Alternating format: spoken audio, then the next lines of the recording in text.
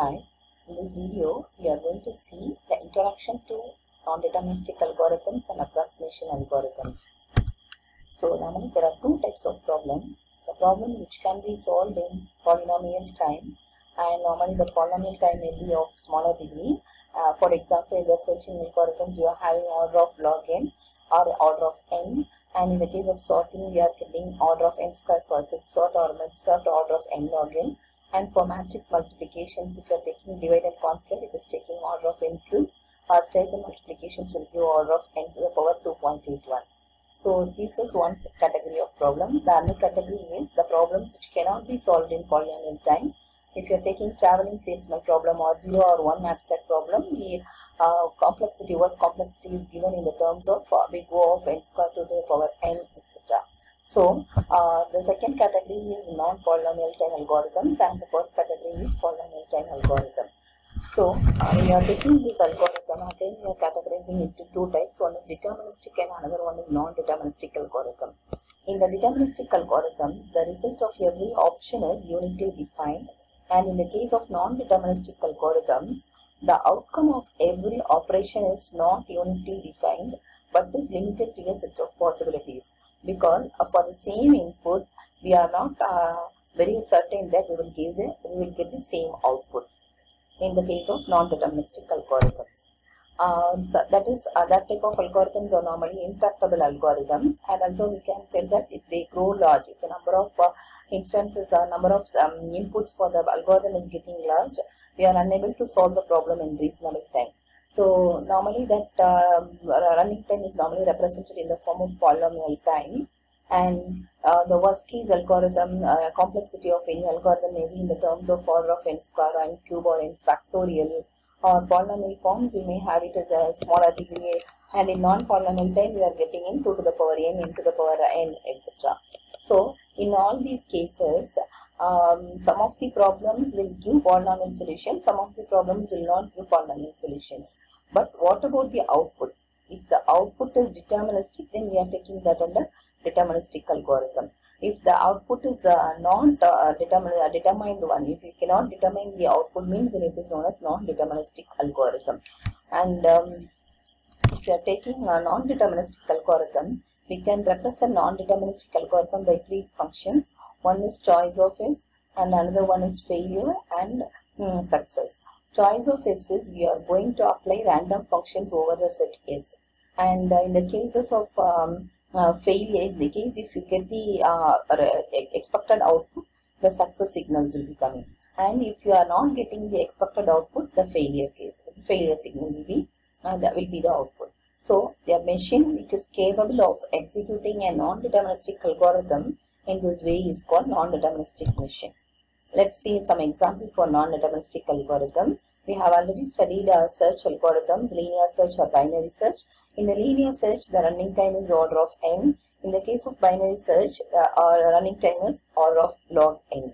But in this case, if you are taking this non-deterministic search algorithm, we are going to use some random function choice, and for the given array A, to search an element x, and for the n number of elements in an array, first we are going to apply random function choice, which will generate the functions within the range of 1 to n. And if that take that position j and go to the array A, if that position element, the particular jth element in an array is equal to x, then we can write that, we can get that output and the element is present, and we can get the signal as success. Otherwise, you can write it as 0, it is failure case. So here, all the three function choice, signals and failures are giving the running time of 1. So the total running time is big O of 1. Okay. And in the case of non-deterministic sorting algorithm, one more example for non-deterministic sorting algorithm. In here, we are taking an input array A and n number of elements in an array. First, we are initializing an output array which is 0 for all the positions of an array, and now we are going to call the random function choice, which will generate any one of the numbers from 1 to n, and we are taking that positioned element, and we are checking whether b of I is 0. Initially all are 0. So in the first position we will keep that b of j.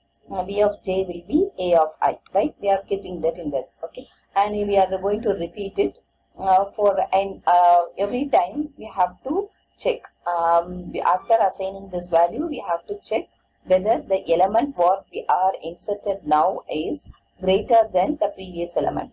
If it is greater than the previous element, we can take it as a success one.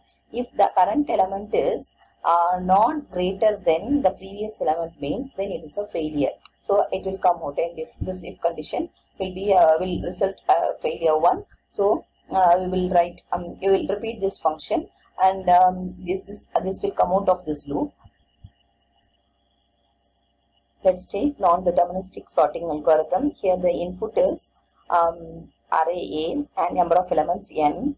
Initially we are assigning one array B, which is 0 for in all the positions, and now we are taking a random function choice of 1 colon n, and that will generate one number in the range of 1 to n, that is j. And here we are checking if b of I is 0, the first element b of I is 0, because we have initialized as 0 only, no? So b of 1 is 0 now. Now we are going to assign in the first position, 0th position, value will be assigned to jth position in an array, in your output array, right?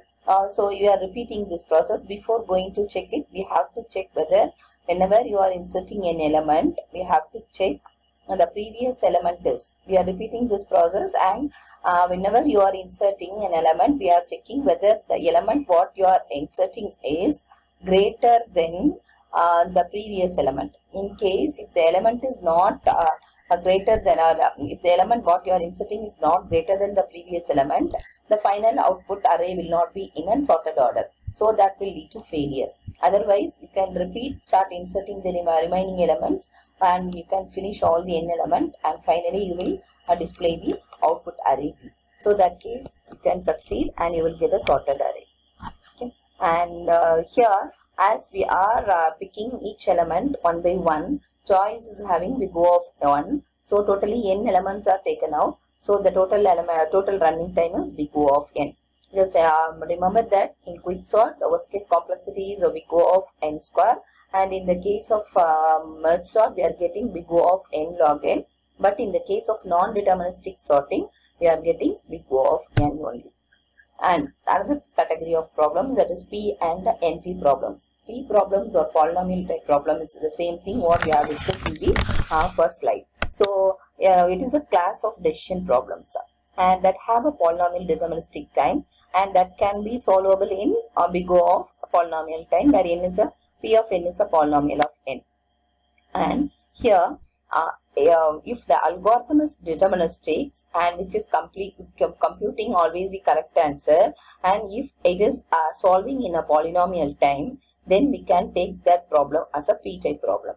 And in case if we cannot solve the problem in polynomial time using non-deterministic algorithm, then we are going to try the same class of decision problem using non-deterministic algorithm in a non-deterministic machine, and if it can solve that problem in the polynomial time range, then we can take that algorithm as the problem as the non-deterministic polynomial time algorithm or problems. Okay, a non-deterministic computer is a parallel machine. It acts as a parallel machine that can freely span in an infinite number of processes. And NP complete problems. So here, in this a problem that can be solved but not in big O of n power k for any constant k is known as NP complete problem. That means a class of decision problems that are solvable in polynomial time using non-deterministic algorithm but not in deterministic algorithm. So the class of problems that can be verifiable, that means we can try to get it in a polynomial time using non-deterministic machine. So there are three approaches to get this NP complete problems. So the first one is, if the actual inputs are small, normally the algorithm will, the exponentiation running time may be perfectly satisfactory. We will be okay with that. It is in its exponentiation output. In the case of some of the algorithms, only the special case will lead to can be solved in polynomial time. And for other cases, it will not solve in polynomial time. So that case is the second approach. We can pick out all the special case only. And the third one, if we cannot solve the algorithm in a polynomial time, we can try to find near optimal solution. For the approximation optimization problem, if we are unable to find an optimal solution in a polynomial time, we can reduce the scope and we can try to find near optimal solutions. So that is either in the worst case or an average. In both the cases we can try to obtain. So this is known as approximation algorithm. So the third category is a approximation algorithm, where we are trying to find optimal solution for optimization problem, but it will not give the optimal solution, but it will try to get the near optimal solution. This algorithm will lead to will give the running time of optimal polynomial time, right? And here the goal is we have to come closer as possible to the optimal value in a reasonable amount of time. Okay, this approximation algorithm is also called as heuristic algorithm, and for traveling salesman problem we can take the short cycle instead of shorter cycle, and for vertex cover problem we can take few vertices instead of fewest vertices. And in the approximation algorithm, we are going to take one factor, that is approximation ratio, that will try to give the features of the algorithm. If an algorithm for a problem has an approximation ratio rho n for any input size n, if the ratio of the C is the solution of your approximation problem and C star is the optimal solution, the ratio of C by C star or C star by C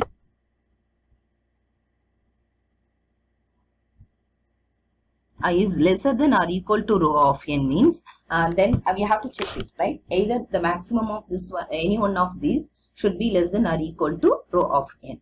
Okay, so that algorithm is normally known as, the algorithm that achieves that approximation ratio is known as rho n approximation algorithm, right? So in the case of maximization or minimization problem, let's take, normally an optimization problem will have the objective of either to maximize the profit or to minimize the cost, right? So in the case of minimization problem, the optimal solution will give the least cost, right? So C star will be lesser when compared to the solution of approximation problem, right? So in the approximation algorithm will give the cost C, which is normally greater than the optimal cost. In the case of maximization problem, the objective is to maximize the profit. So normally optimal solution will give the maximum profit, and the optimal solution, this approximation algorithm will give the cost, which is profit, which is normally lesser than C star.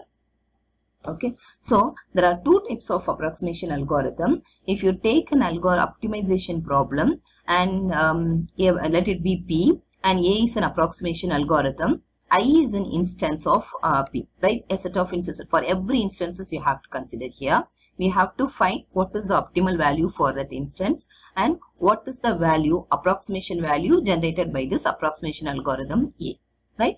And we can tell that algorithm as an absolute approximation if the difference of the cost obtained by optimal solution and the approximation algorithm is always lesser than K, where K is a constant for every instances we have to consider. Example, planar graph coloring. And another one is relative approximation. In the case of relative approximation algorithm, we have to find the ratio of optimal solution result and the approximation solution result.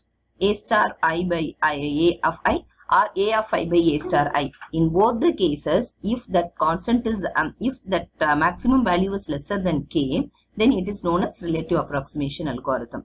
Example, vertex cover algorithm. Let's see one